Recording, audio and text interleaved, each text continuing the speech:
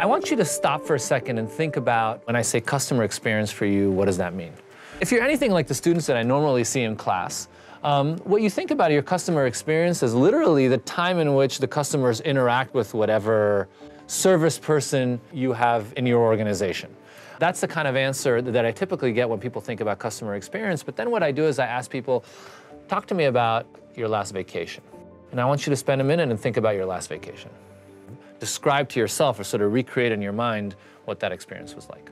But when I ask them about their experience as going on vacation, they talk about planning the vacation, anticipating the vacation, what they do when they go on vacation, and then the memories that they have from vacation. The customer experience is not simply the very narrow interaction with your product. It also includes a before and an after. And those befores and afters are critical to how people understand your product and for your likelihood of achieving the holy grail, which is word of mouth. So in psychology, we talk about three sources of utility. Utility is kind of like a measure of psychological well-being. More utility is something better. Anticipated utility. How much utility will I get? Okay, I think about buying a car. My experience with the car is not just driving the car, but it's also thinking about which car to buy, getting excited about that car. Experience utility. How much utility or how much well-being am I experiencing from the actual use of the product itself?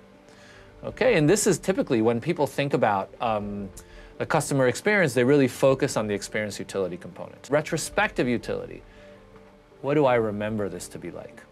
And the memory is extremely important because the memory is what's going to determine your word of mouth. All three of those need to be managed to create a really, truly winning customer experience. Experiences aren't flat, right? You don't sort of experience the same thing at all times. You have a moment of delight, you have a moment of despair, you have a moment of meh. The way memory works is in terms of snapshots. I remember moments in that experience. And why is that so critical? Because it tells you that what you need to manage is not the film, but it's specific kind of moments. Understand how consumers experience and rewire your approach to marketing. Learn more about innovative marketing for strategic advantage.